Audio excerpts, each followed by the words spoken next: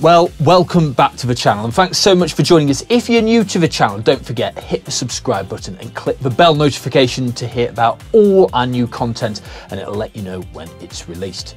So today I need to share a problem with you, one actually that will be affecting many of you today. In fact, on the 1st of November, Tesco's and Podpoint stopped sharing their charging network for free. That means an extra cost during this cost of living crisis for all EV owners out there. In fact, personally, I've benefited from hundreds of pounds worth of free electricity since I got my Tesla Model 3 back in 2021. So, with this new problem that I share with many of you, we need to find a solution. And in today's video, we start a new mini series of my solution.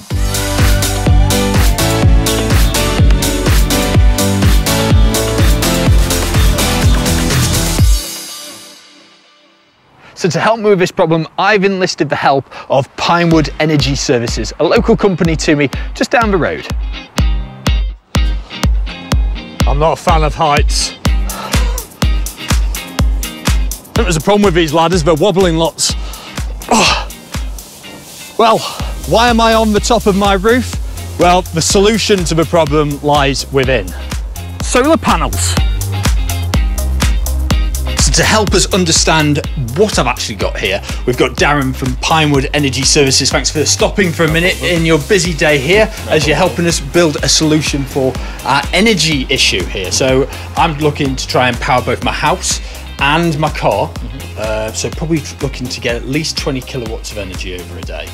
What are you actually installing for me here? I know we're having the GivEnergy system ultimately, but what does that mean? And what does 19 panels on my roof space actually mean we're likely to generate, Darren?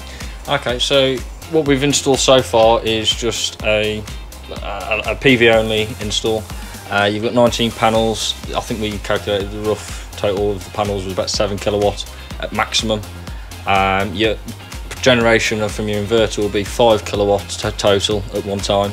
So in layman's terms, if you turn on a kettle, your electric oven say, and your total loads, I don't know, probably around 5 to 6 kilowatt using that, you'd be using full solar power.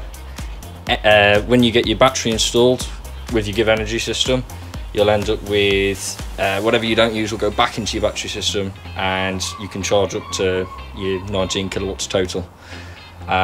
With that, if it detects that your generation isn't enough and that your batteries have got charge, it will input whatever you need back into your house, so you only ever use what you're generating or what you've got stored. If your load is too much, then you'll end up buying back from the grid. So it's all about balancing and changing your lifestyle really, actually, in using your power that way. As for charging overnight, you can do that with a battery. So if you've got a cheap nighttime tariff and you're charging your EV car, that means that you can charge your batteries, use that cheap nighttime tariff throughout the morning. Again, more energy savings.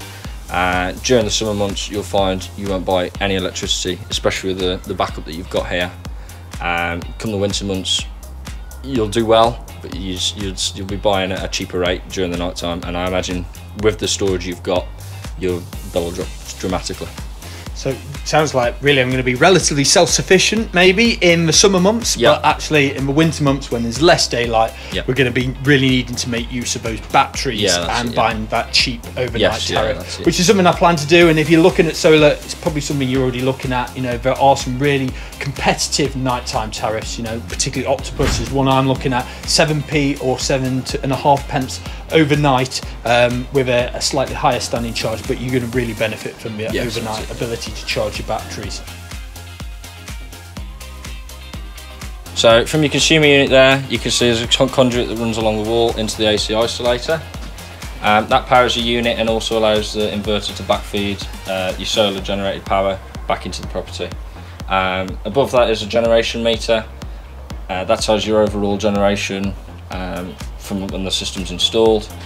This here is your inverter, and that's what generates the DC power from the solar panels into AC power. And of course we're going to be changing that soon for the GivEnergy. This is just one you've loaned us so we can benefit from the solar while we await the parts coming from GivEnergy themselves. Yeah, that's it. So while we wait for the Gen 2 to come in, we'll just put that one in. That does 5 kilowatt, as we said before, and when you get your new inverter, it'll fill that gap nicely. You'll have 2 batteries underneath, and that'll charge the batteries when you've generated too much.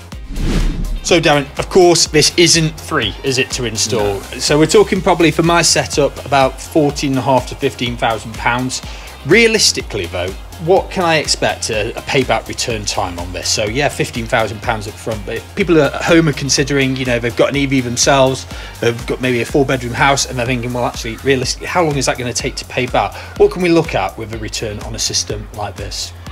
Well, going off of what we quoted you back in June time, we estimated between 5 to 7 years, say, depending on usage. With the current market, you're probably looking more 4 to 6 years, just because everything's rocketing in price. So a sort of smaller house, you'd be looking even less. It all depends on usage and what sort of system you have installed. I certainly think if you're an EV owner and you're doing the same sort of mileage as me, maybe sort of 20 to 40 miles a day in your car, you're probably going to be starting to look at, you know, about 8 kilowatts a day, I reckon I use in my Tesla. So 8 kilowatts, being able to buy that energy at 7p rather than, as we said earlier, the 34 pence that a unit charge is going up to at the moment in October when we're filming this. So you can look at the comparison difference of the money I'm going to save just by being able to charge those batteries up at night and benefit from that overnight tariff. I hope you've enjoyed the video. I hope you find it useful. Thanks so much to Darren and all the team from PES for sharing their time with us today and talking us through the install. It's been really exciting. Don't forget, hit the subscribe button if you found the channel useful, and give the video a thumbs up. And don't forget to follow PES as well on their social media. We'll drop all the links in the comments below. Until next time, thanks for watching.